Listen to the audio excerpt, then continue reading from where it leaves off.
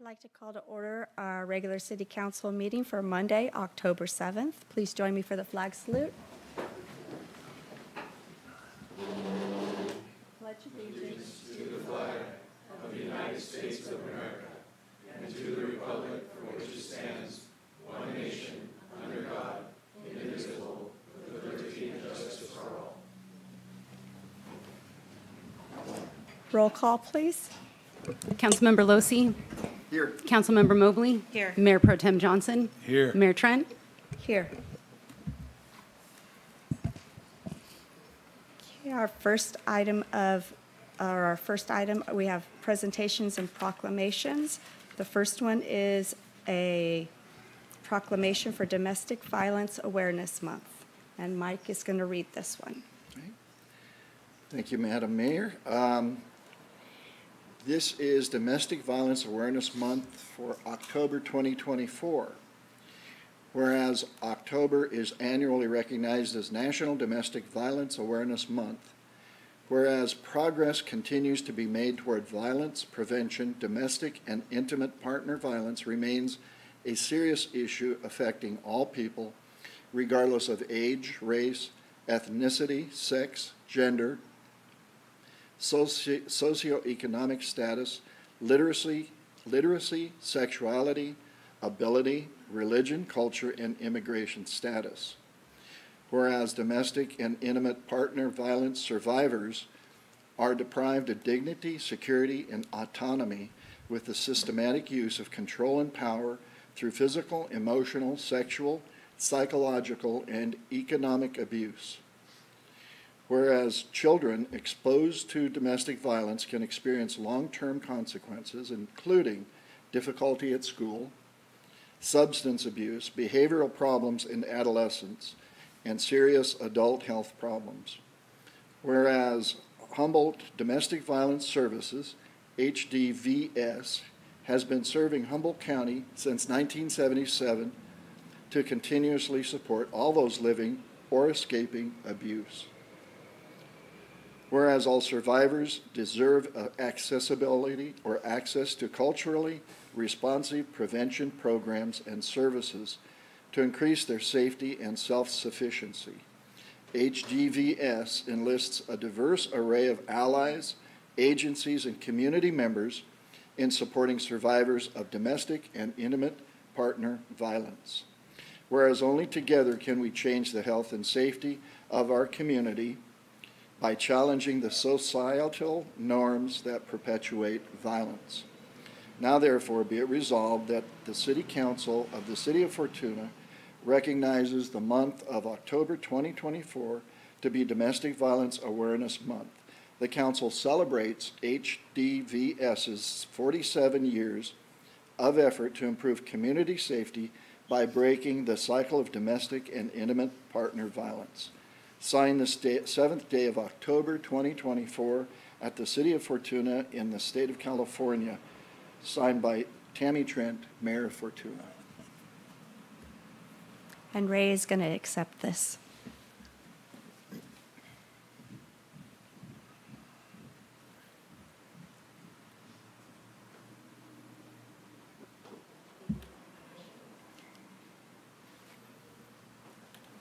If I may say a few words. Yes. First of all, I want to thank council, staff, for preparing this proclamation. It's only through these types of events that we're able to get the word out who we are and what we do and how we might be able to intervene and help families that are experiencing domestic violence. The greatest gift that we can give to families and women fleeing domestic violence is hope. We provide this through individual counseling, services, and advocacy. Our staff empowers people to move from a point of confusion as they leave their potentially life-threatening environment to a point where they can see stability and safety in their future. HDVS can only be successful with events such as this, where we share with the community, for those folks at home that are watching and in here today, who we are and what we do. If you are experiencing domestic violence or you know someone who is, we have a 24/7 hotline. The number is 707-443-6042. If you just want to have a question, or if indeed you want to check out services, whatever, please feel free to give us a call. Thank you. Thank you.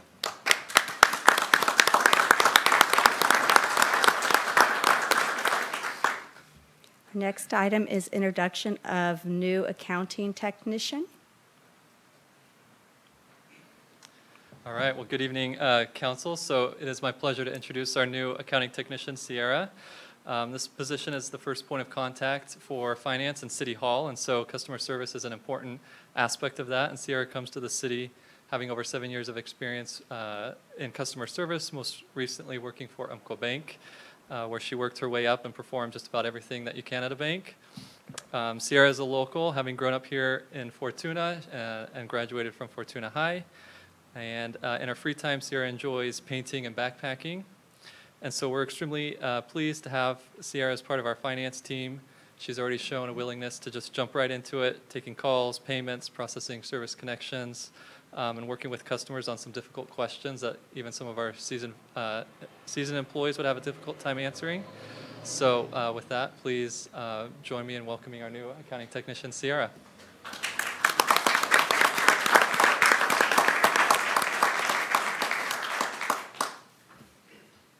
Hi, I'm Sierra. I'm super excited to be here. I've really enjoyed this job so far, really learning a lot, and super excited. Thank you. Welcome.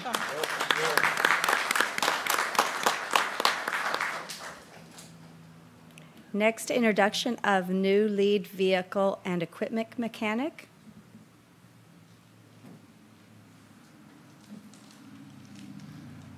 Good evening, Council. Good evening, staff and everyone all here. I just like to introduce you our newest lead mechanic after our other mechanic had retired in October. So our newest guy is Devin Gibney. He lives here in Fortuna, has a family, his wife Cherise, and 3 children. He worked in the automotive field for 20 plus years. He worked actually with the old Chevy Timberland and Ford Motors with the Tamparanis, so we go back a ways, so he's definitely local. 2 hobbies is pretty much fishing and camping with his family. And so I'd like to introduce you, Devin. Come on up.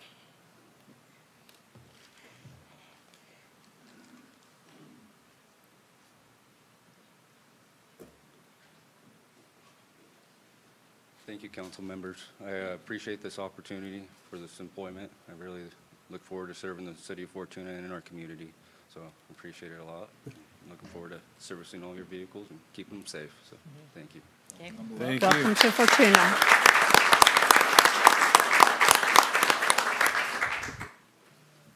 Our next is a special presentation from the Chief of Police employees.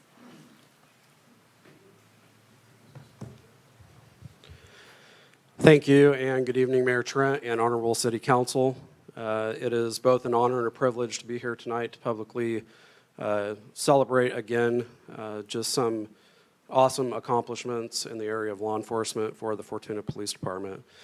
And before I get started, I would just like to acknowledge staff and members of the public in attendance today. Brian Taylor's family, who I met during my first year as chief over here, is just really a treasure here in the Eel River Valley. His mom is quite the dancer, I can attest. And you know, just a phenomenal family, from his sister Kim, who's here, and I also got the opportunity to meet some of his relatives that are actually here visiting. So this worked out to be a great time for the whole family to kind of celebrate some of Brian's successes. Some of them are from as far away from as Florida, where devastation has taken hold. So we're happy to have him with us tonight. Also is John Geyer and his wife, and so I'm just really happy that we could all be here to celebrate. So as I said, it's a privilege and an honor to publicly celebrate the outstanding work of these 2 officers tonight. First, I have the honor of presenting Detective Brian Taylor with the department's Medal for Distinguished Service. His exceptional work and dedication to what can only be described as an impressive investigation reflect his commitment to safety and his commitment to the safety of our community. On June 18th, 2024, at approximately 1 in the afternoon, Detective Taylor was patrolling the 1600 block of Meadowlark Court here in Fortuna. He was looking for a felony wanted subject who had an active warrant for kidnapping.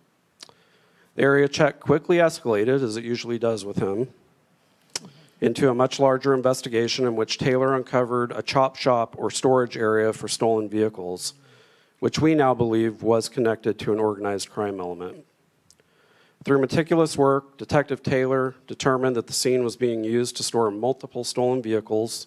In total, 3 stolen vehicles were immediately recovered, each with high value and traceable links to other thefts in the region. The total recovery amount for those vehicles was estimated at just under $200,000. So that's a huge recovery for one case.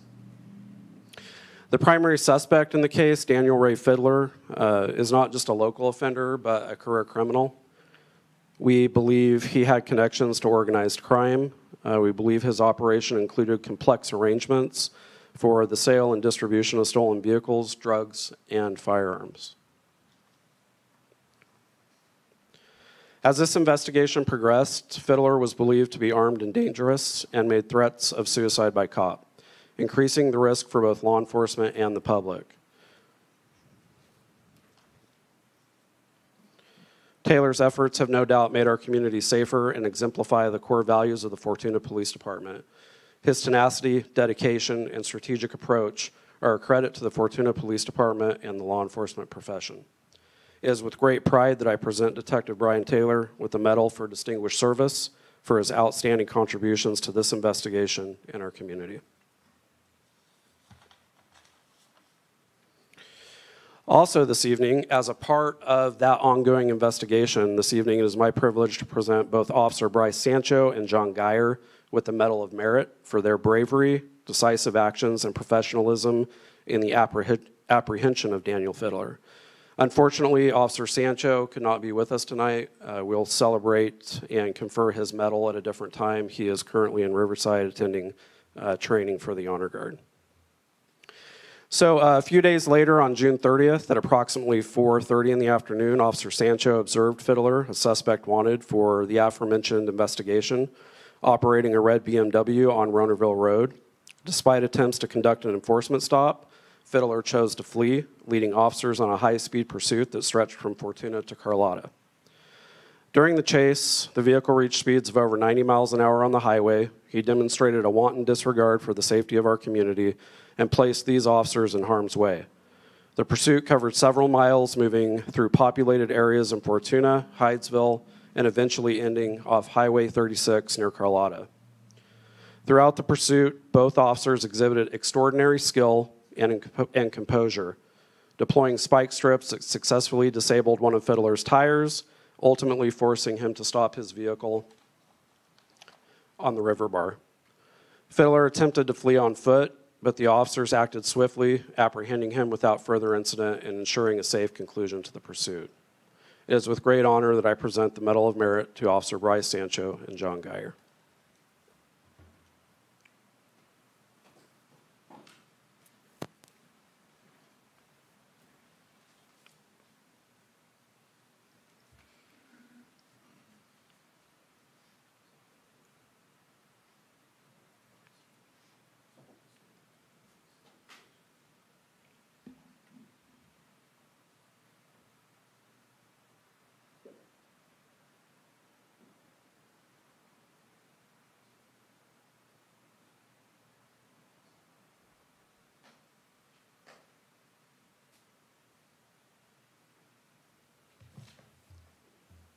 Thank you.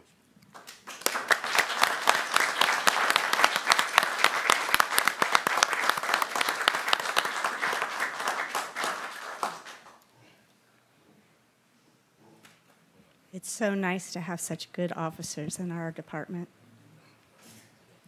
Our next item is Humboldt Regional Climate Action Plan. Good evening, Mayor Trent and honorable council members. I'm Sherry Meade, your Community Development Director. I want to introduce tonight John Ford from the County of Humboldt, who is leading a monumental effort actually to bring the 7 incorporated cities, Redwood Coast Energy Authority, and Humboldt County Association of Governments into a regional climate action plan to reduce countywide greenhouse gas emissions pursuant to state-adopted targets. This is no easy feat, and it's been a lot of work. There have been multiple iterations of the plan. I'm sure John will get into some of that in the background. But I really want to thank him for presenting the item. It isn't a county item, it's all of us, all of the jurisdictions. He and the other jurisdictions are presenting before their councils and other review authorities to get feedback on the item. So we just look forward to you reviewing this, receiving the presentation, and giving us any initial feedback. Thank you. Thank you. Good evening, Mayor Trent, members of the council and staff. John Ford, as mentioned, with the County of Humboldt, and really representing a much more regional effort than just any county effort. And so what I'd like to do is just kind of walk through a bit of the background, walk through a bit of what's going on and what the proposal is, where we are, and receive any comments that you might have. If we could go to the next slide. You might recall that the county and the cities did develop an initial draft cap based upon a working group that was formed dating back to 2019. That was produced in 2022, and it's really hard to read that chart up there, but one of the things that chart shows is that the original draft that was produced made each city and the county responsible for their own emissions. That's going to be a key change within the draft that I'm going to explain in just a minute. And what that really did is the big blue area that's there, the lighter blue, represented the county. So the county had the bigger share, and then the kind of the darker blue at about 5 o'clock on that chart would be representative of the city of Fortuna. So one of the things that we got to when we started preparing the EIR is we realized that the cap that was prepared, the way it was prepared, was highly aspirational, but really couldn't be achieved. The measures that were included in it were a little bit above what was reasonable. And so we needed to regroup and go about trying to find a way to achieve a qualified cap with measures that could be achieved. If we could go to the next slide. And so what we did is we modified the contract with our EIR consultant, Rincon, who also works on climate action plans. And they put together a proposal, and that was back in October of 23 with a proposed completion date of 2024. And so they did that. They provided us the draft, and if we could go to the next slide. And it's really looking at things a little bit differently. And one of the things that this Regional Climate Action Plan does is it looks at the county as a whole.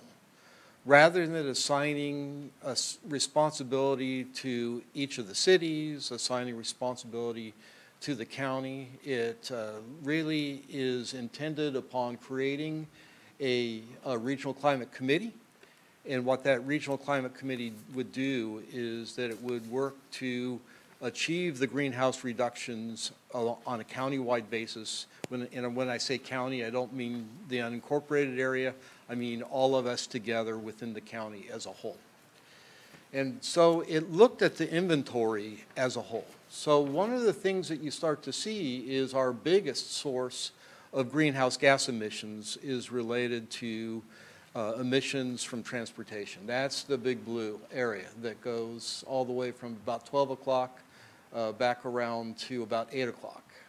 The next one is heating buildings through the use of natural gas, and then off-road vehicle emissions. One of the things that's interesting that may surprise you about that chart is that it shows a very small amount of emissions that actually come from building electricity usage. And part of the reason for that comes from the JPA that we've got with the Redwood Coast Energy Authority, who already acquires a large amount of the electricity that we buy and consume from renewable sources. So we're already doing very, very well with respect to that. So the Rincon went about identifying what our existing baseline is. They used the 20, and I'll get into this more in a minute, used 2022 numbers, cast that back to 1990, and then built it forward using achievable goals. One of the criticisms of the original cap also was that it did not make a differentiation between the urban areas or more urban areas and more rural areas. We can't all have the same set of criteria because we don't have the same opportunities.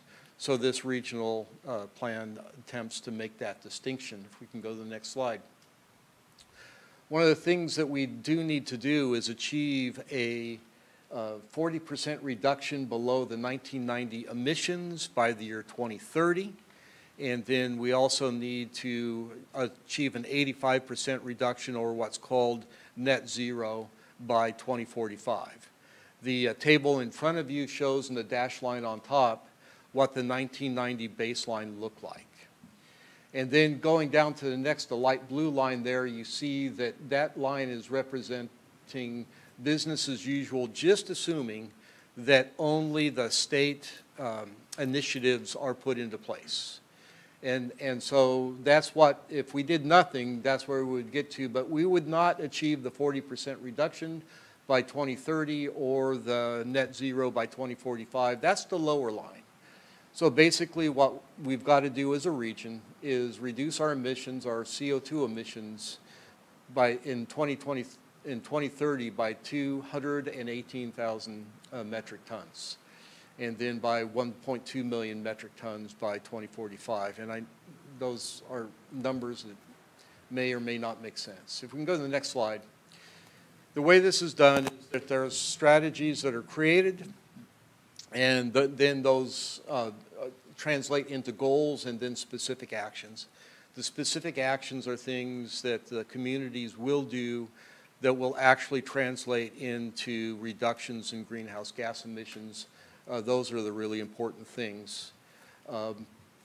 There are some other things that are within that, though, including starting to take advantage of the fact that Humboldt County really is a carbon sink. We live in the midst of a rainforest. And so that forest absorbs far more carbon than we emit. The struggle is the state has not found a way yet to give us credit for that. So part of the first set of priorities that we need to be working on in order to accomplish the 2045 goals is making sure that we're able to speak to the state, get credit for the carbon that's absorbed by this community. If we can go to the next slide. So the areas of focus will be on continuing to enhance the use of renewable energy, continuing to electrify buildings, focusing on making sure that our organic waste streams are pulled out of the normal waste stream. That's SB 1383, which you're probably already struggling with. I know the county is. Focusing on reducing vehicle miles traveled, and then you see the last one there is focusing on sequestration, and that really is beginning to take credit for something that this community already has. We can go to the next slide. So the highest priority is to form this regional climate committee, and the regional climate committee is to be made up of elected officials of all cities, the county, leadership of HTA, HWMA, RCEA, and so take advantage of all the expertise and all of that that's there. One of the growing thoughts is that perhaps rather than creating a new JPA, that an existing one could be utilized. And one that's existing is the Humboldt Area Council of Governments, and the Humboldt Area Council of Governments is already voted to begin to explore whether or not they could absorb this within their existing workload. And so there is some movement to move in that direction.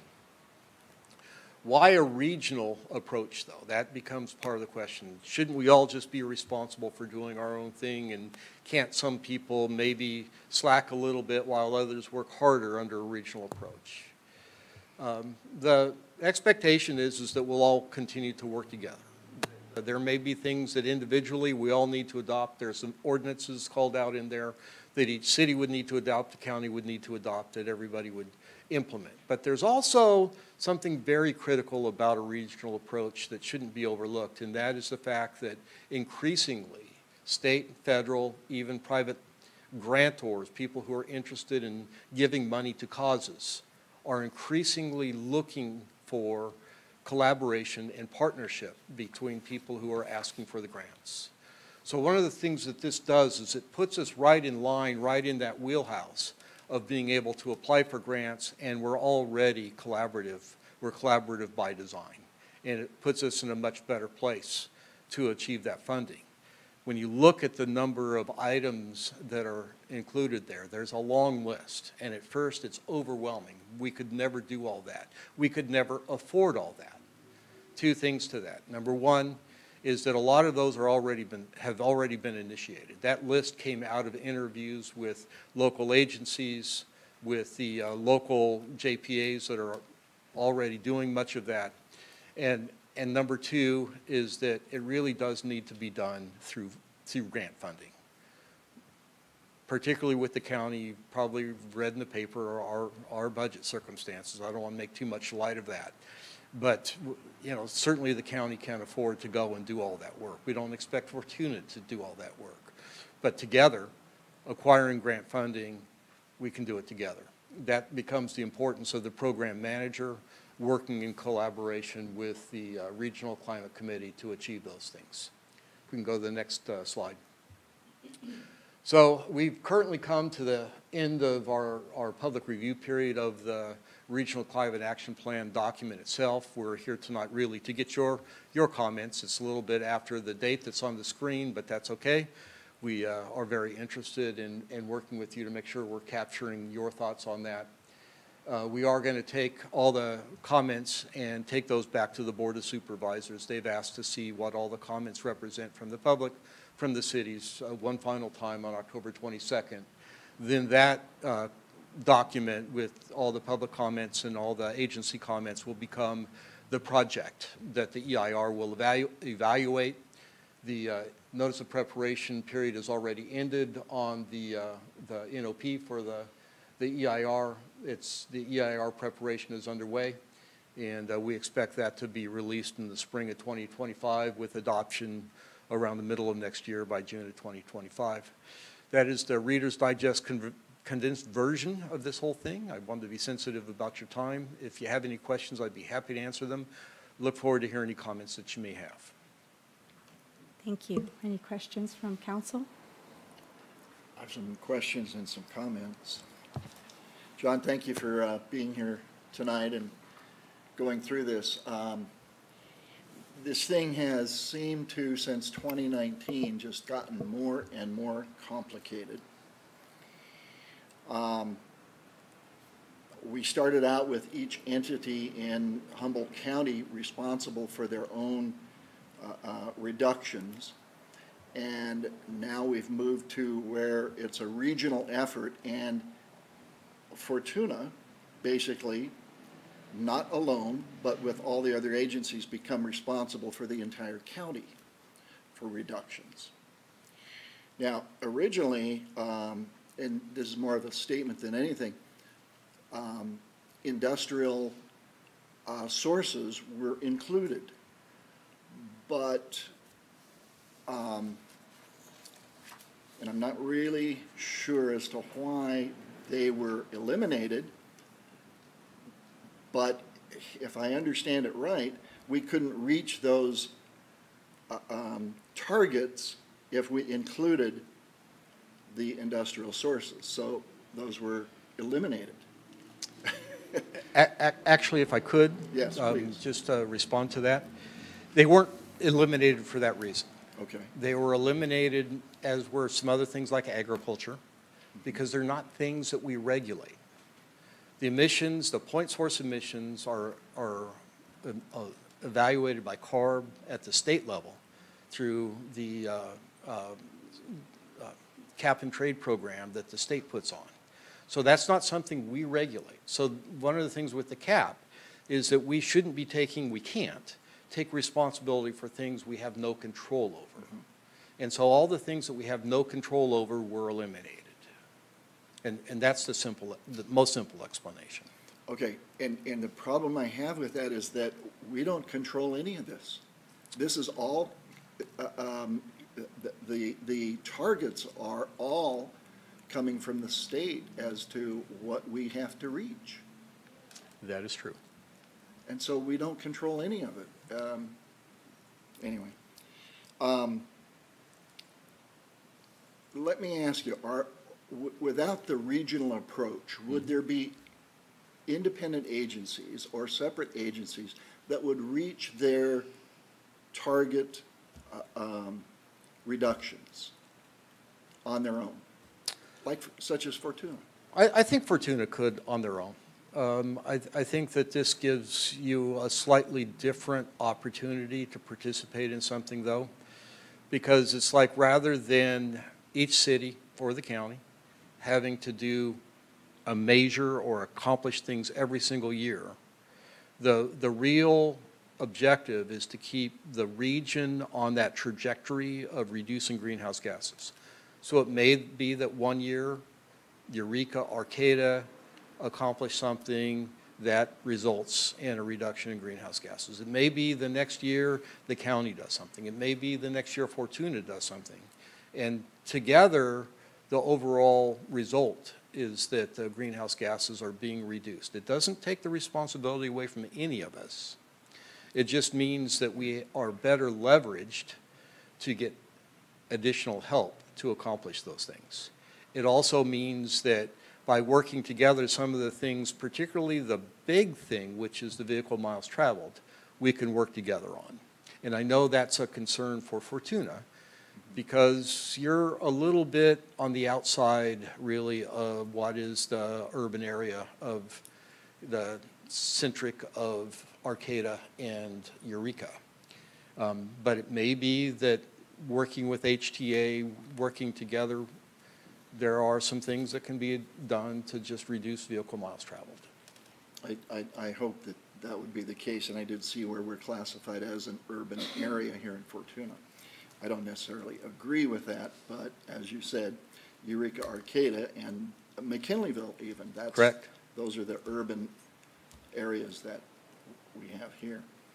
But I don't necessarily disagree with a regional approach. I do think that Fortuna could have reached our goals on our own. But now we're going to be asked to pay at least a portion for a program manager, from what I understand. And in addition to that, the mandates are such that it's difficult for our staff with the staff that we have to keep up on these mandates and to get to the targets that we are going to need to satisfy the state mandates. So it looks like we're going to have to hire at least a part-time person to come on, if not full-time. And hopefully that'll be taken care of by the grants that you were talking about, because the city can't afford to hire somebody without that grant money. And certainly the state isn't paying for any of the mandates that they've handed down for across the board. So I'm not, don't get me wrong, I'm not, I hope you don't think I'm attacking you personally. Nope. I just get frustrated when the state does these kinds of things and expects the individual counties and cities to pay for it. I appreciate that. If I could offer another bit of things to consider here, Please. Is that the program manager is best suited as something that is grant funded, and that is something that actually HCOG is looking into. That is the idea, not that every city in the county has to come up with more money to fund that. It is intended certainly to be grant funded. I think the other thing that may help us here, and at the staff level, we've talked about this, is that some of the larger jurisdictions that may have the staff resources to prepare some of the draft ordinances and do some of those things. I know you're only one deep here in terms of community development, and that makes it really difficult. And we love working with Sherry. But you know, we may be able to draft some of those ordinances, present those to the Regional Climate Committee, and have them say, yep, we like that, and then leave it to the City Council of Fortuna whether or not you want to adopt that. And so it creates opportunities to get things done for all the jurisdictions, including the smaller jurisdictions that may not have the bandwidth to get those things done in a way that's more efficient and effective. That is some of the thinking behind this.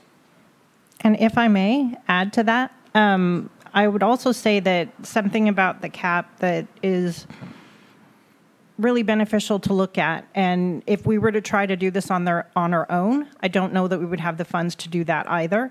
But having what is called a qualified cap, which this would be, will help to streamline development projects in the future, eliminating their need to evaluate their contribution to vehicle miles traveled and greenhouse gas emissions potentially. So there are some good things. Believe me, staff understands it's very frustrating to get these constant unfunded mandates, but I really do believe that if we were to try to do this on our own and have our own cap, especially trying to get a qualified cap, would be extremely challenging. And I look at being able to really look towards Eureka and Arcata, who already have some of the infrastructure in place, as models for us, and they're going to be able to be more effective, at least out the gate, with some of the measures that we need. And I was frustrated too that we're considered urban. However, it's based on population more than isolation. Thank you. Well, John, that's all the comments and questions. We do appreciate you being here and providing this information. And I wish this new committee the best of luck. I hope the regional approach works and that we reach those targets that the state is requiring us to reach. So, thank you. Thank you. After listening to what Mike brought up, and it's starting to remind me of back in the 2015 or thereabouts with the CARB diesel mandates, and now we're looking ahead to the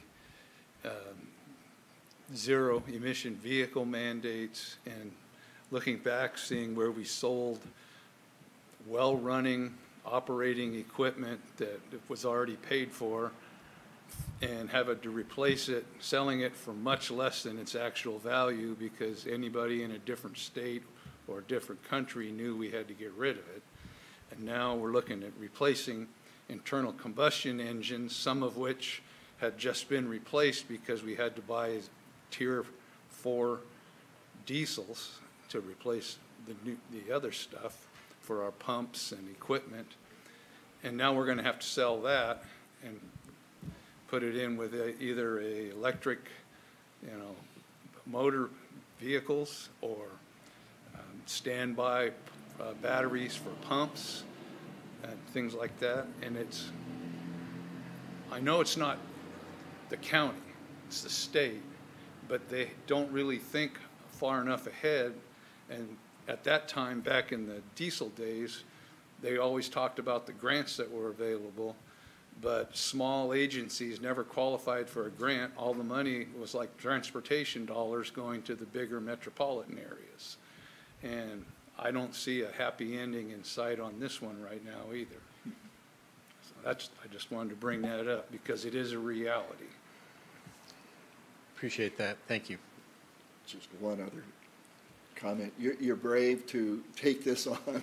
Have you gone to the other cities? And I've gone to a couple other cities. Some of the other ones went without our presence and had conversations. I have been to HCOG. There's another city I was just at the other night. It's one of those days that ends in Y that's starting to run together. But and I appreciate it. I know some of what is being presented here seems really fanciful. I totally understand that. And I appreciate your honest comments because really we do have to have an honest dialogue about this and make it work for the entire community and for everybody. The last thing we want to do is see people put at a disadvantage to continue to do business in Humboldt County, the region, again. We don't want that. I was going to say you must have drawn the short straw, but I do know that you're probably one of the most up-to-date and educated on this particular subject and the regional approach. So again, we thank you. Thank you. Any other comments? Thank you for your presentation, and I do agree with our community development director. It is frustrating when we have all these state mandates that are all unfunded. It's hard for smaller cities to come up with the fundings for those. So anyway, thank you. Mayor Trent, public comment. Oh. I didn't know we had to do public comment on this one, sorry. Is there any comment from the public? Seeing none, we'll close public comment and move to the next item. The next presentation is SNAP presentation. Yes, thank you, Mayor Trent, Honorable Council. We are here tonight to give the final presentation on the SNAP program. Council has heard me report out on this briefly during my quarterly report and some other presentations that we've made. However, it is something we're very proud of. It's the first of its like in the region. We think this is something that is going to serve the community of Fortuna well. And I have asked Sergeant Charlton and Detective Taylor, who worked very hard on this program and the implementation of the program, to give us kind of a 30,000-foot view. So I'll turn it over to these guys. Good evening, Mayor Trent and council members.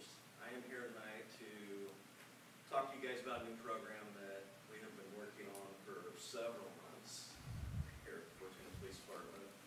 We're excited to announce the program of SNAP. SNAP is a special needs alert program. There are several other agencies that have utilized this program, however, and been successful. However, we will be the first. Wait just a second.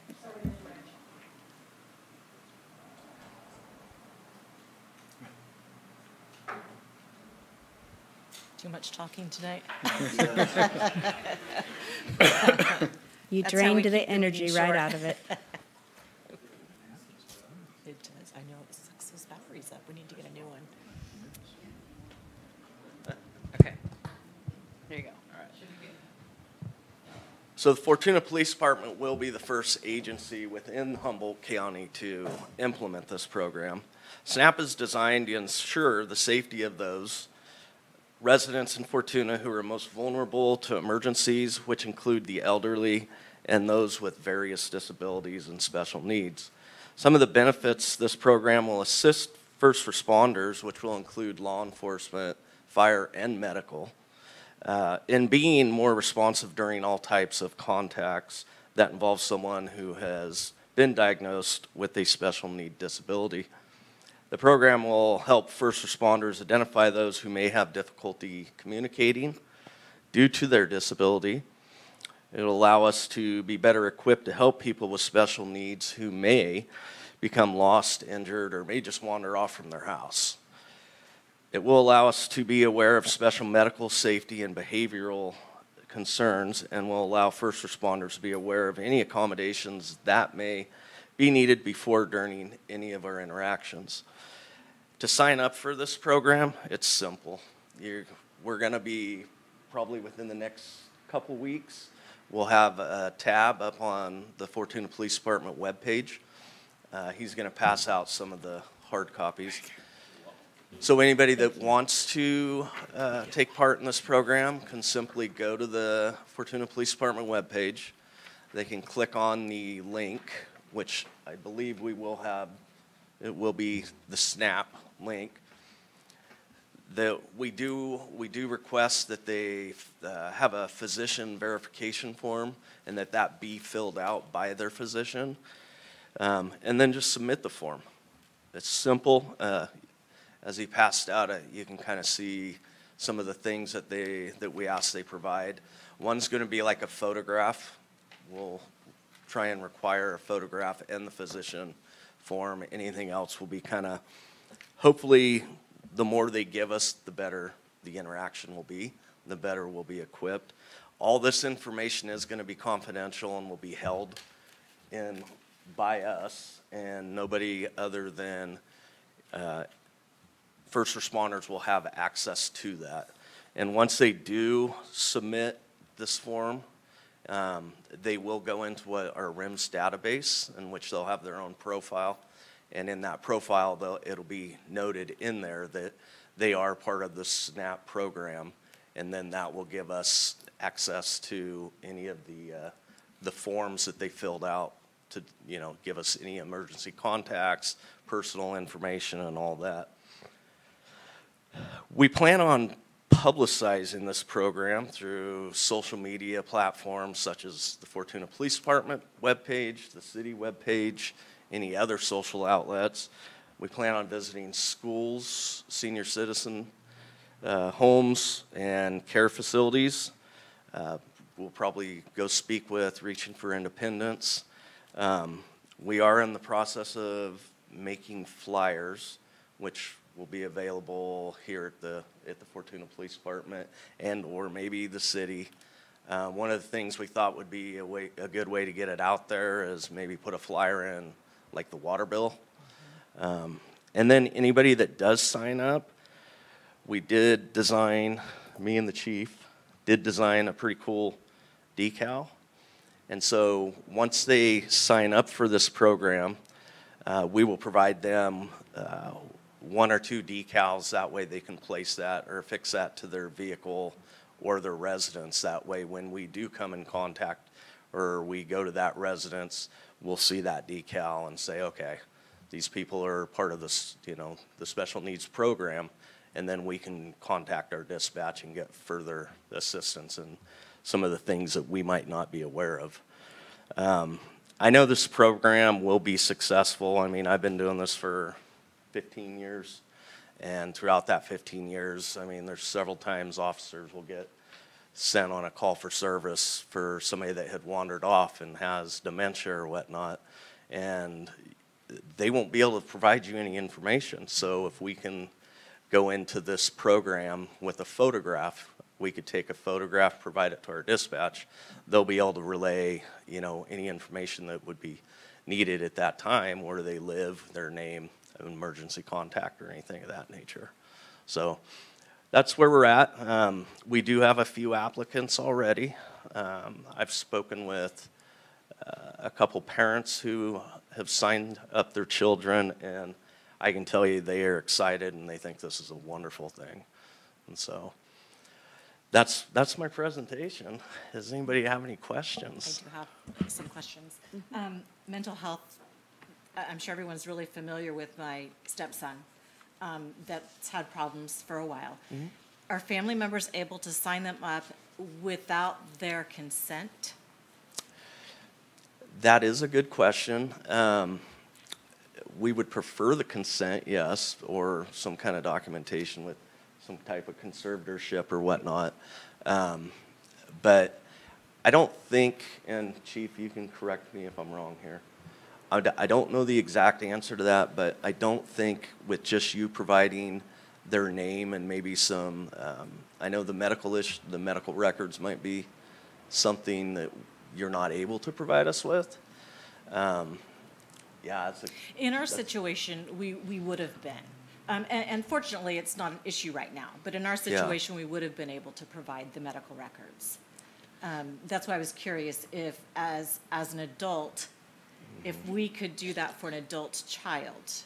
You guys deal with mental health people all the time out on the street, so Yeah, I know that we're is here an to. issue. It's a great point, Councilmember Mobley, and we're here to collect information. So, I mean, if we have, a person or people in the community who, by gathering information that can be of assistance, we're going to take that info.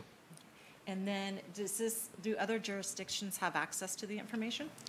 Anybody on our RIMS database, which is everybody within Humboldt County now, I believe, other than the district attorney's office, will have access to it, yes. Okay, perfect. No, I think it's a great program. I'm glad that you guys are putting this in place. It is a great program. I've got a Okay, go ahead. comment or a question. Yeah, I agree. I think it's a great program, and you guys deserve a lot of credit for bringing this about, for being the first in the county. Has there been or will there be outreach to the different facilities? Yes, we plan on starting to go out to schools, like I said, the senior care home facilities and things of that nature. It's just starting off, so we're right at the beginning of it, but yes, we do plan on going out and educating them on that. Primarily, I was thinking Sequoia Springs and some of the care facilities dealing with the seniors, and they're more apt to have, well, not necessarily more apt, but they do have walkaways that happen once in a while. And they might have to have permission from their residents, but I would imagine they'd be happy to try and get that permission. Yeah, I mean, there's so many pro benefits of this program, I mean, other than, like I said, we'll have to do a little looking into digging into, if it is an adult and they don't want to do it. I mean, we got to protect ourselves, the legal aspect of it and stuff. So, but I'll find out that answer. Kind of what I was thinking on the flip side of that is just to make the first responders aware that this person has a mental health issue and that there could be violence or whatever their triggers are. So not only to protect the person that this is for, but the officers as well. Yeah, it'll be a more positive interaction for both law enforcement and the individual. So it's going to be really important for the reporting party when they're talking to dispatch to let them know we are on the SNAP program, or this person is a part of the SNAP program. Yeah. Yes. And a lot of times too, when the reporting party calls. Can you talk in the mic so they can hear you on TV? A lot of times too, when the reporting party calls and they provide us with a name, our dispatcher is implementing the name into the system, and once the name's entered into the system, it'll pop up.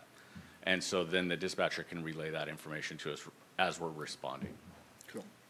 Do you have any comments? I think it's a great program. It's going to be so helpful for both you and the responding person. So anyway, thank you all for doing this.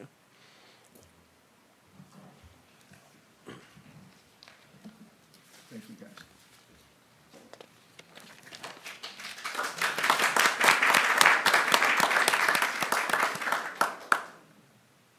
Okay, now we're down to oral comments from the public. Anybody from the public that would like to speak about anything that's not on the agenda, you have 3 minutes, and this is the time to do that.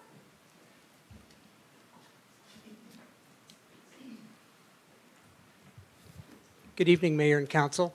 I'm Cliff Clendenin, representing Clendenin Cider Works, and we just had a very successful, if you count a 2-year fudge for the pandemic, it was the 39th annual Apple Harvest Festival, and great day in Fortuna. And so I wanted to thank the city of Fortuna in many departments for helping us out. We have a tiny committee, and we couldn't do it without the general services, police department, Parks and Rec, and they've assisted us for decades. And I think especially this year was a challenging year, but we pulled off a great event. Chamber of Commerce was involved, a lot of volunteers and businesses loaned us their time and expertise and equipment, and it's an excellent business day for Clendenin Cider Works, but it's a great community day for Fortuna, so thank you very much. Thank you. I do want to say Apple Harvest was extremely successful this year. It was the biggest I've ever seen, you know, and all of it. And you can't miss going down to Clendenin's and getting those apple fritters. Right. Thank you. We applaud you, Cliff. I believe there was 105 vendors on Main Street this year. So that's a new record, I think. And I do have to say, you know, once again, this is another one of our events, and it takes volunteers to put these events on. Without volunteers, none of our events would happen. So thank you for every single person who volunteered and worked in this event. Okay, we'll move to our consent calendar. We have 7 items on our consent calendar. 4 of the city council minutes, reports of disbursements, authorization for destruction of selected finance department files, and approve proposed change to Public Works Department's organizational chart. Anybody like to pull any of those? Move to approve the consent calendar. Second. All in favor? Aye. Okay, consent calendar's approved. Moving on to city council business. Authorize the interim city manager to award a construction contract for the Main Street Gateway Project, CPI 9128, and approve the SBR. Staff report. Good evening, Council and Mayor.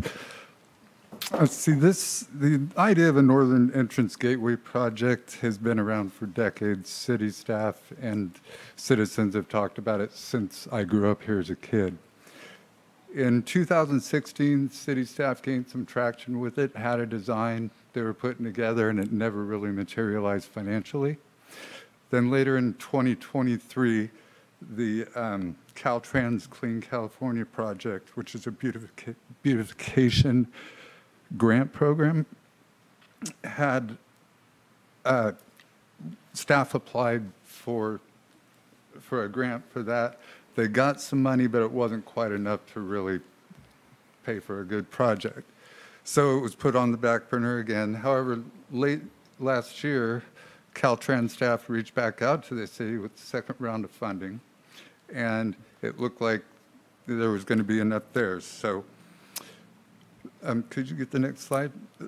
The location of this project is the 2 concrete medians out there at the end of town between Sea Crane and Ready Rents or Sunbelt Rental. And since February of this year, staff have been working with Caltrans to develop a design. And next slide, please, for these places. And this is what you see when you come into town without the stars. But those are the locations. And then the next slide. And that's what you see going out of town. So staff and Caltrans had been working to come up with a design to make that a much nicer appearance. And this is what we've come up with. For the small medium, we're just going to have some cobble-looking stamped concrete. But on the larger one, that's a 4-foot perimeter of stamped concrete with drought-resistant shrubbery inside of that, and then a dry creek bed surrounding like a meadow area with bulbs and stuff planted. So in the spring, there'll be flowers with a gateway sign in the center. Let's see, next slide. Here's some examples of some of the vegetation you can expect to see in the gateway median. Next, please. And here's a rendering of something, what it will look like, which is a much more pleasing entry than what currently exists. So we always welcome comments and help from the council, but particularly on this, it's the the gateway sign. So this is where we originally started. There were 3 or 4 different types of ideas, but all of the staff agreed that this was the best representation of the surrounding, and it was just our favorite to start with. So for the front of the sign, what we came up with was the next slide. And this is something where we're seeking council approval or input on this. And also on the back side of the sign, which is the next slide, which I personally like the cursive drive safely, like on the previous one. But if the council likes the language, if the council has different suggestions for other language that could be used on the sign, we would welcome any input on that. My only thing on this is I would like, thank you for visiting first and then drive safely underneath it. Just because, you know, we're thinking that for coming to our city on their way out and want them to come back, and we don't want that part to get lost. Yeah, that makes sense. But that's. And that's an easy, and like I say, if this is awarded, then it's on, they're going to start working on getting this stuff together, so now's the time. And I did have a question. Who's going to maintain it? Is it going to be our Parks and Rec, or are we going to ask the Garden Club? It will be the city. The city. I believe it's going to be streets. Yeah, as part of this, we will be establishing a maintenance agreement with Caltrans, because a portion of this gateway area is in state right-of-way and a portion is in city right-of-way. So we will be entering a maintenance agreement, and city staff will be taking that on. With that, we're of course trying to find every way we can to make it as low a maintenance feature as possible. So it will be irrigated, so we won't have to be watering out there. We will have some other measures to ultimately help reduce the amount of maintenance we have to do, but some will be necessary, of course. It's a great feature. Any other questions from council? More of a comment than anything else. I'm really glad to see this happen. In 2011, 2012, the Fortuna Chamber of Commerce started the first leadership program in Humboldt County, and there were about 15 people on that leadership program, or in that program, and I was one of those 15. And each of the leadership programs after that chose some kind of a project to enhance Fortuna, whether it was beautification, the sign down in Kenmar, that was part of it, just different projects throughout Fortuna. Our project that we decided on was the North Main Street enhancement.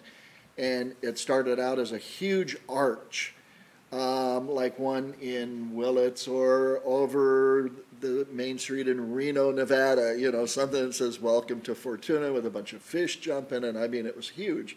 The idea was huge. Unfortunately, the money was not coming forth. And then to try to get Caltrans to agree to some of this with overarching, you know, across the roads, and that it ran into problems anyway. So I'm just glad to see that this is now coming forward. I really like the whole design. I like the sign, and I agree with Chris. I think thank you for visiting. Should be maybe bold and then drive safely. Easy, yeah, easy however, fix. But I love it. Awesome. Good job. So the bid opening was last Monday on September 30th. We had 4 responsive bids, with GR Sundberg Incorporated being the low bid at $330,960. GR Sundberg came in within the Clean California funding allocation, which is about $388,000, so we've got a little contingency to work with. Staff have confirmed that the bids received from GR Sundberg is fully responsive and that they have active licenses and registrations.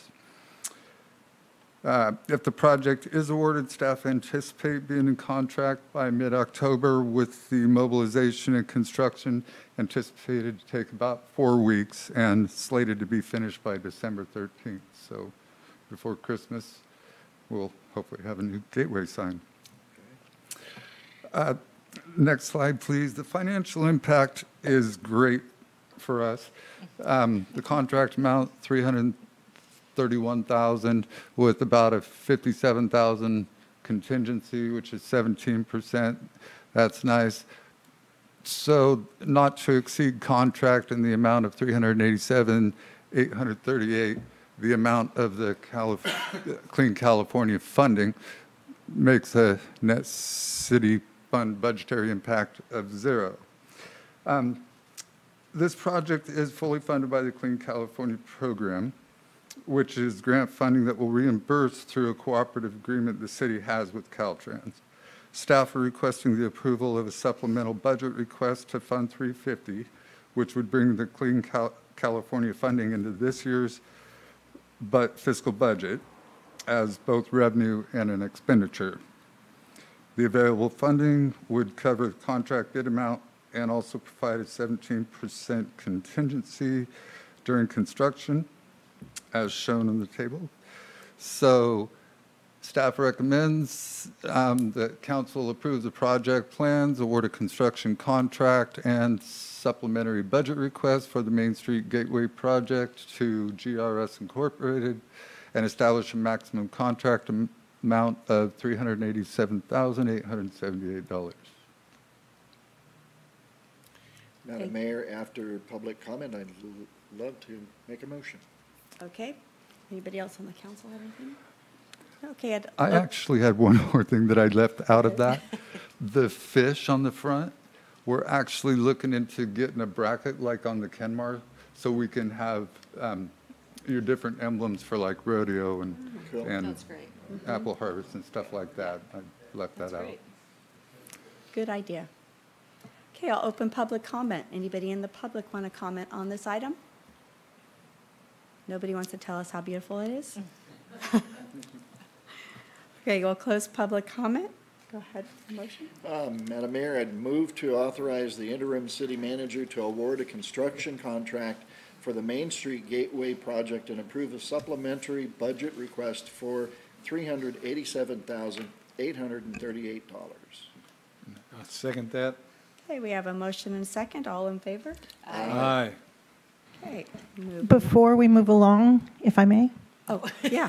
can I invite everyone? Council has already received an invitation. We're having a groundbreaking celebration for this project out on the site. It's October 17th at 10 a.m. Coffee will be served. So thank you very much. Thank you.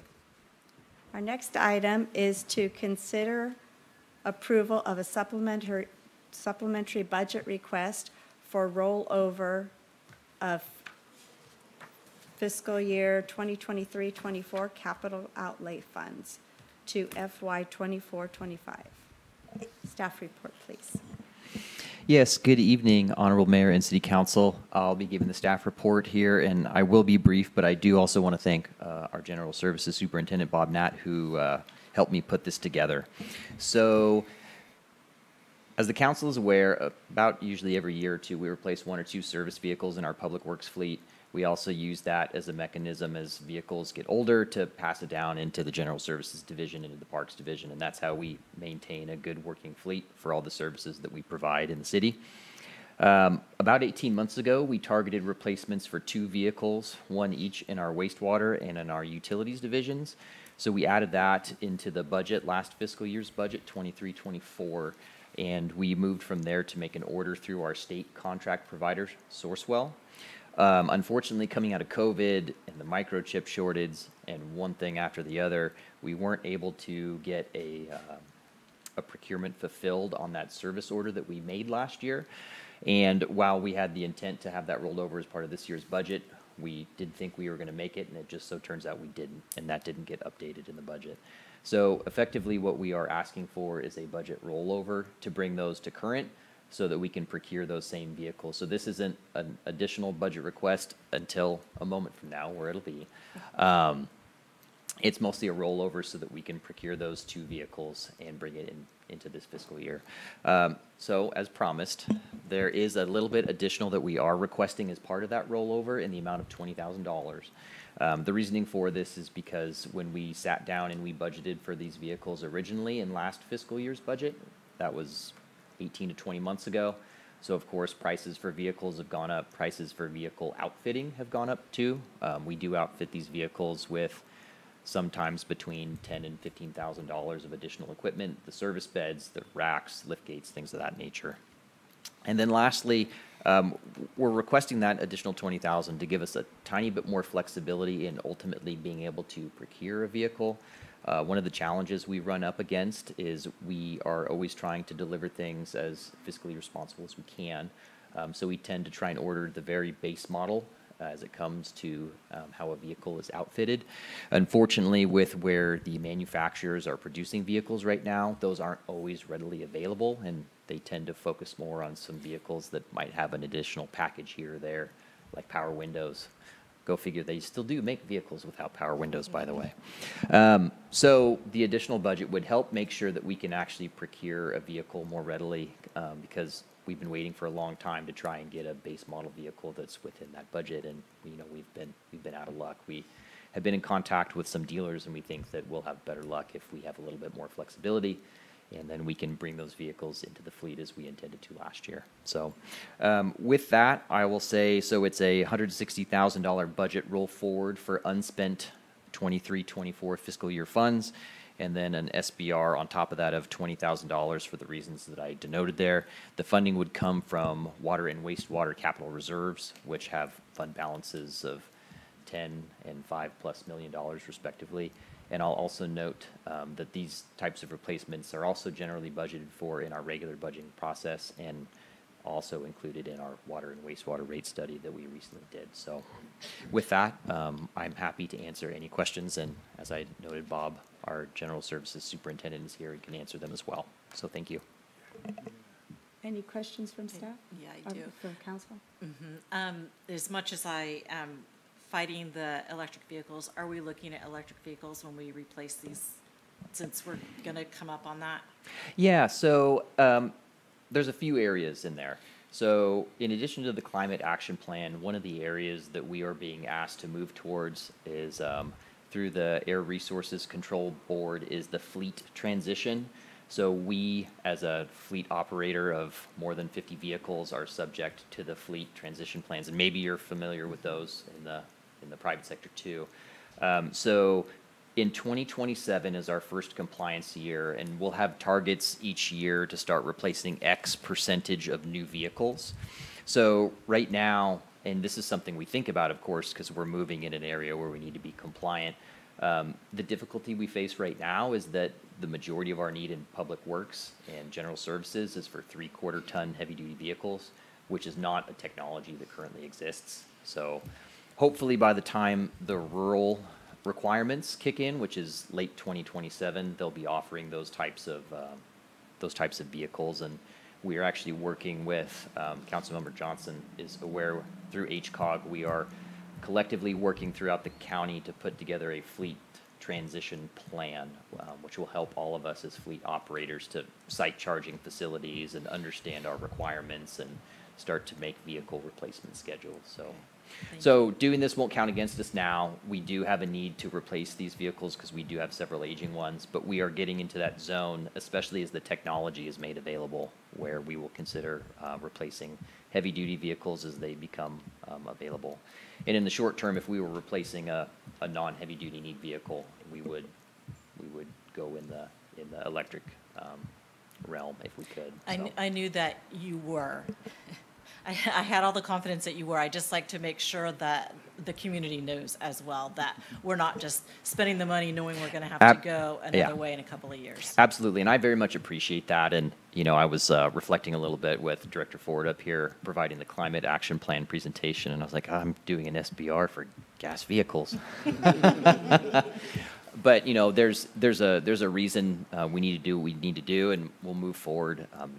As all the opportunities present themselves in the future to go down and purchase those other things. So. Okay, thank you.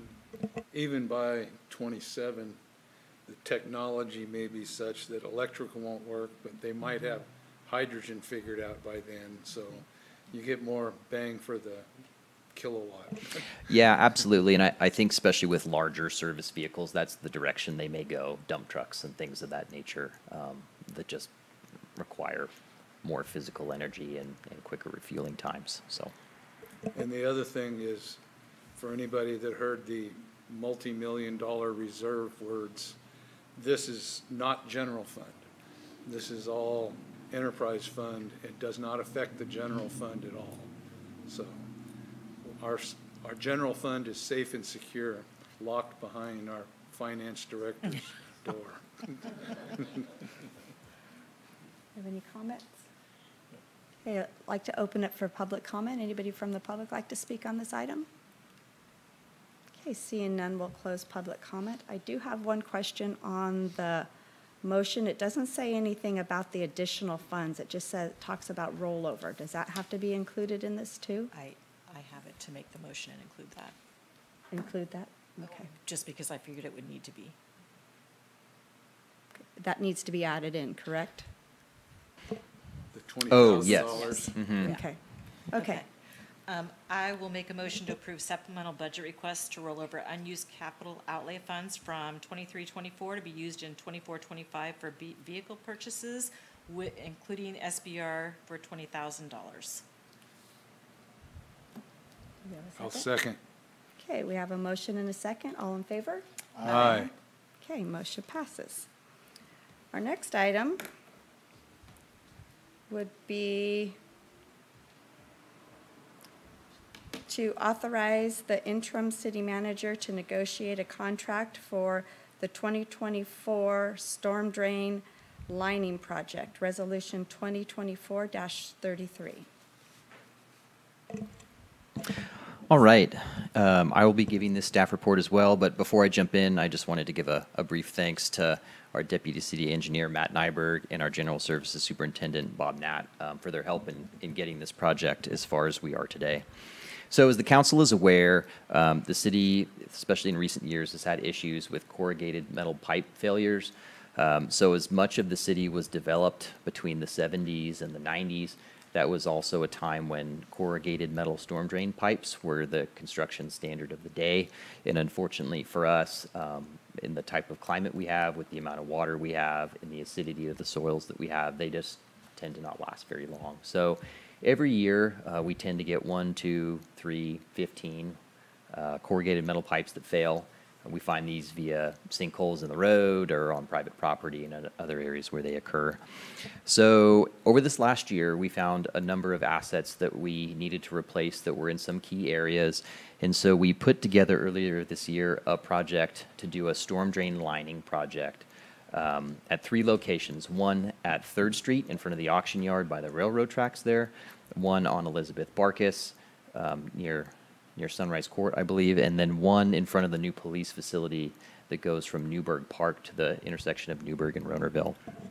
These are all assets that, although they're failing, they're in good enough condition for us to do the repairs via storm drain lining. So rather than having to dig up the feature fully with an open trench and an excavator and replace it brand new, we can actually have a contractor go in, perform some minor repairs, and then pull a new plastic sleeve through it, a PVC sleeve, that cures in place. It expands to the size of the pipe as it exists, and that way you can rehabilitate a whole feature without actually digging anything up. It's a really great method in areas where otherwise, there's a lot of costs associated with repairing what you have to dig through, whether that's sidewalks or roads or yards or fences or in some cases buildings. So we put together a project, put it out to bid earlier this year, and unfortunately we didn't receive any bids for the project. There aren't that many contractors that do this type of work. There's none locally. They all come from out of town.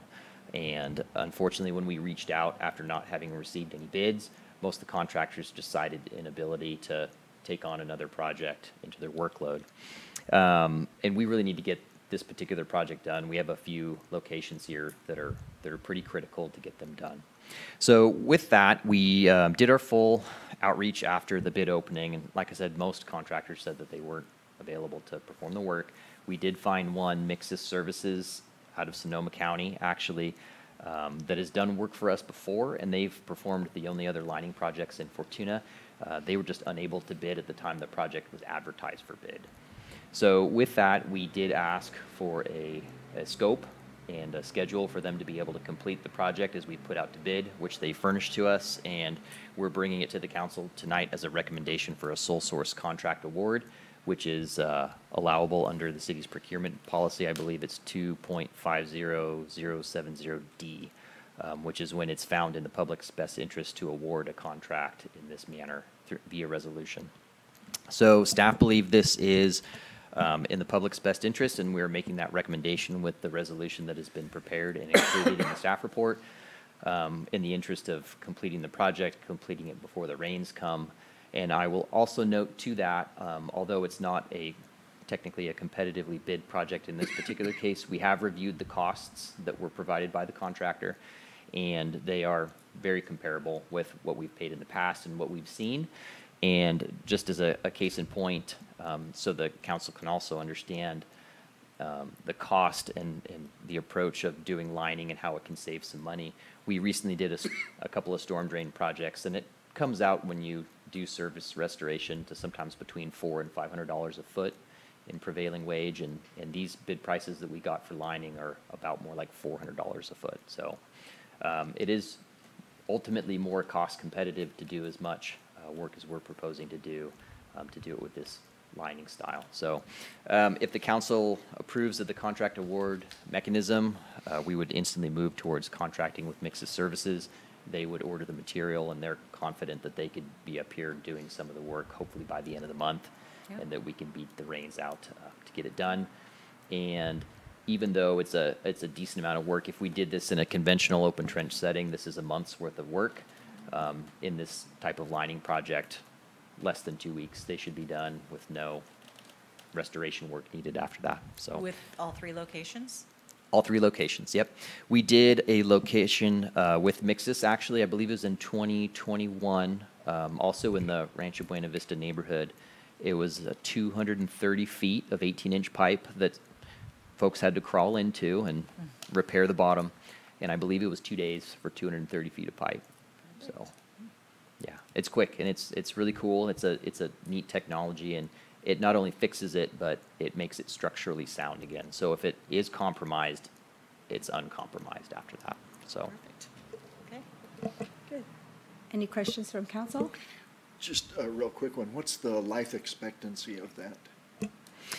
It's in line with PVC, so typically you'll see expectancies somewhere in and around, they'll say 50 to 100 years or something like that. In these types of settings, they would last equally as long as an HDPE type product. So, I'd say realistically you're getting at least 100 years out of it. And corrugated metal pipe in this environment's 20 to 30, 20 to 40 if you're really lucky. So. Thank you. Long enough where we don't have to worry about it. Okay, I'll open public comment. Anybody from the public want to comment on this item? Seeing none, we'll close public comment. Do we have a motion? I'll make a motion to adopt Resolution 2024-33, read by title only, and authorize the interim city manager to negotiate a construction contract for the 2024 storm drain lining project. I'll second. Okay, we have a motion and a second. Roll call, please. Resolution 2024-33, a resolution of the City Council of the City of Fortuna authorizing the interim city manager to negotiate and execute a construction contract for the 2024 storm drain lining project. Councilmember Losi? Yes. Councilmember Mobley? Yes. Mayor Pro Tem Johnson? Yes. Mayor Trent? Yes. Our next item is to amend general plan land use diagram and rezone 0.81 acres of assessor's parcel number 202-092-006 and 202-092-003 and 1.1 acres of 202-103-010, second reading and adoption of ordinance 2024-7 2024-771. Staff report. Good evening again, Mayor Trent and honorable council members. I am still Sherry Meads, your Community Development Director. And tonight before you, I'm just giving a little bit of a summary. We both probably recall the first reading, which was on September 16th, where I brought forward this item as two applicants who have parcels that they wanted to rezone for, one to create a transition zone between a heavy industrial use and a potential future residential use, and then another applicant who wanted to install a large electrical panel for an existing shop. So in order to accomplish those zoning changes, we have to have consistency with the general plan, which required the general plan amendments that you see here tonight and in the staff report and the presentation on September 16th. So I don't really feel like I need to go through it again unless you would like me to. I'm very happy to, but otherwise I'm here to answer any questions, and we do recommend that you guys approve these rezones and general plan amendments to allow the applicants to do what they would like to do on these parcels. Thank you. Any questions from council? Okay, I'll open public comment. Any questions from the public? Seeing none, we'll close public comment. Roll call or motion. Move us along here. Working my way down to the motion. Okay. There we go. Well, I'd make a motion to hold the second reading and adopt ordinance 2024-771 and read by title only. One second. Okay, we have a motion and a second. Roll call, please. Ordinance 2024-771, an ordinance of the Fortuna City Council amending the general plan use diagram from residential very low and rural residential to commercial, and the rezoning from residential estates and residential single family to commercial thoroughfare, 0.81 acres of assessors parcel numbers 202-092-006, 202-092-003, and 1.1 acres of assessors parcel number 202-103-010, and finding the amendments exempt from the California Environmental Quality Act. Councilmember Losi. Yes. Councilmember Mobley. Yes. Mayor Pro Tem Johnson. Yes. Mayor Trent. Yes. Okay, now we'll move on to city manager's report. Good evening, Mayor Trent and council members. So we have upcoming city council meetings on October 21st at 3 p.m. We are starting early because of the mill site specific plan. We also have a council meeting on November 4th at 6 p.m. Then Planning Commission, the October 8th meeting has been canceled, and so Planning Commission will meet October 22nd. The upcoming Measure E meeting is Tuesday, January 21st at 5:30 p.m. And the upcoming Roner Community Recreation and Park District meeting is November 6th at 2:30 p.m. And then the FBID meeting is scheduled for October 22nd at 8:30 a.m. A brief update on some of my activities. I've attended my first Measure E meeting on September 17th and also attended my first Planning Commission meeting on September 24th to talk more about the mill site specific plan at that time. Myself and Public Works Director Brendan Bird have been in contact with Nora Mounts from Senator McGuire's office and John Driscoll from Congressman Huffman's office to pick their brains about how best to go about receiving funding for the interchange projects at 12th Street and Kenmar. So we are trying and working every angle that we possibly can. And they did have some good advice for us, so we'll continue to pursue that. I have been spending a fair amount of time with Chief Day, and we both were at Noon Rotary last week and Sunrise Rotary. And we talked about Measure P. In addition, I saw Chief Day receive a Humboldt Heroes Award on September 22nd. Councilmember Johnson was there as well. It was nice to see. Lots of applause. It was great. And also Chief Day and I attended a meeting at the Bear River Band Rancheria to improve communication, and it was a nice introduction, and I got to meet some folks that I hadn't yet met, so that was wonderful. And then I also attended the Roner Community Recreation and Park District meeting on October 2nd, where we talked about the potential community pool, and then also there was a subcommittee on October 4th to discuss additional pool size options and the costs associated with those pool sizes. And that concludes my city manager report. Are you sure? I could go on, but you probably don't want me to at 7:30 at night. Okay, our next item is future agenda items, and I do have a couple of them. Chief Day has asked that we bring back or bring forward Proposition 36 onto our agenda so we can publicly support this. And the other one is to maybe have an update on the MOUs for the parks. Does anybody else have anything? Oh, okay. So then we'll, let's see, I guess we'll go to our city council reports. Councilmember Losi? I'm happy to report that I have nothing to report. Councilmember Mobley? I attended the candidate forum, the Chamber of Commerce candidate forum last Wednesday. I don't know if anyone else had an opportunity to. It is available on YouTube if you'd like to go back and review it and do your research on the candidates running. Also did Apple Harvest, and very happy with how the city staff worked with everybody. It was so clean and it just went really smooth. I was there handing out Measure P information brochures, but it was, everyone had a great time. The new fire station is having a open house on Ronerville Road, October 30th at 5 p.m., and it is open to anyone that would like to go there. I also just wanted to make a quick comment on Measure P. The commendations that we saw tonight, this is why we need Measure P in place, is so that we can continue to have the police officers, the staffing that we have, and that the city of Fortuna gets to take advantage of and be proud of. So do your research on that as well, and that's all I have. Okay, Council, or Vice, or Mayor Pro Tem Johnson?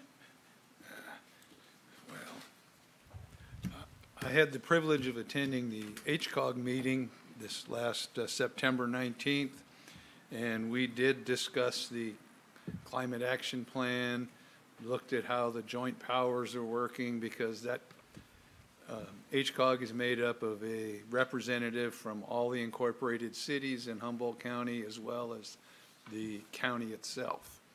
And discussion was had on how that would work, how it would look, how it would be funded, and we're looking at ideas as we move forward. No decisions were made yet. But that being said, we did have a meeting. We did have a proclamation for the Week Without Driving, and that was awarded to Juliana Harris, who is a member of the Social Services TAC, which has to do with transportation and how that's set up. And she received the proclamation and spoke about how being blind affects her transportation and how she gets around and how she does things. So it was nice to hear that, and to get a representation of someone who actually uses transit and who is has sight impaired. Moving along from that, we saw the presentation from Planning Director Ford and how that we saw tonight. And the interesting part, we got an introduction to the last chance grade final alternative. They've made a decision. We have a plan moving forward. I believe that they're already getting funding for that, but it is the tunnel option that will have the least amount of impact for people using Highway 101 currently. It will have the same or perhaps even less of an impact on either end. They were nearly similar in how they affected the vegetation, trees in that area where the tunnel entrance and exit will be. And so it was looking and talking with the stakeholders, it seemed to be the preferred alternative, and we're moving ahead. In 2031 dollars, which is when they expect it to be completed, we're looking at $2 to $2.5 billion. But looking at I know it's crazy. Looking at the structure, because they presented a picture of the geological, what's happening there and why it's happening. And there's 3 separate earth movements in that area, not just one. And they're all moving at a different rate. And they all decide to do their thing at different times. So this is the preferred alternative. This is what's moving forward. And it's been worked on for a long time by the stakeholders, by the permitting agencies, by the local and federal electeds and statewide electeds. And there's a plan. 1 million cubic yards of material, as well as putting it into something that we can all relate to, approximately 70,000 truckloads of material going in there. So looking at next year, hopefully by the end of '25, to have the environmental document finished and ready to circulate. On a closer note, the Bay Trail between Arcata and Eureka is slated to be completed by the end of '24. So that would be a nice thing. There are people that use that, even as crummy as that little section is in the middle now because it's under construction. There are people that use that. The piling work and everything is going along on the Indianola interchange. I believe that the last number I got was the total amount of piling in that area for the column-supported embankment is 7,000 columns. That's a lot. The other thing that I thought was interesting, I'm looking for my report that I wrote notes down for, but the supplemental patrols on Highway 36 and Highway 96, so 12,000 miles, I think, that they put in CHP in the month. And in that time, they wrote 56 citations.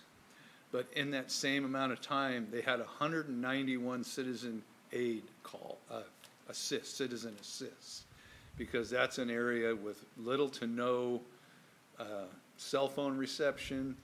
Even we're working to put satellite call boxes in there. And unfortunately, the call box company that operates the Humboldt Safe Network was sold to another company that has not had the same level of customer service. So, but we're working on it. And big doings for the Huskies this week. They travel to Victorville to play Silverado, and the junior varsity team has a bye. But next week, the junior varsity plays St. Bernard's at 11:30 on Saturday the 19th, and the varsity has a bye. So if you want to get your Husky football in, it's available. You just may have to travel to Victorville to see it live. And that's all I have right now. Thank you. Oh, and I did have the pleasure of driving the People Mover shuttle in the apple harvest, working with my erstwhile companion, Jeff Wilkins, also of Fortuna Kiwanis Club. And we nicknamed our shuttle the Cabbage Express, and Crabapple Express. And we had that. I was wondering thinking, what where is that cabbage have to do with anything. I got crossed out. But the Crabapple Express, and Jeff gave an awesome narration as we traveled through Fortuna. And there was no cabbage harmed. All right. Thank you. I also would like to congratulate Chief Day on Humboldt Heroes. Unfortunately, I was not able to be there. I was already committed to work stand down, which was over at the fairgrounds, and that is a veterans day where they have all different types of services for veterans. It was pretty amazing to see. They bring in portable dental things. They bring in everything that homeless veterans might need, any kind of mental help. serve them breakfast, lunch, and dinner for 2 days, do haircuts. So it was pretty eye-opening to see that and to help with all those vets. So I really enjoyed that, but was sad that I did miss your award. And I was also going to bring up the fire department's open house. Our supervisor, Bushnell, is sponsoring all the foods, and I'm doing all the desserts for that. So come have something to eat, a little dessert, and see the brand-new police department. What time is it? Fire department. What time is it? 5. On Friday, October 30th. And with, what? Oh, yeah, sorry. I have fire, and I read it as Friday. With that, I'll entertain a motion to adjourn. Make a motion to adjourn. Second. All in favor? Aye. Meeting adjourned. Mike, with the tunnel, did they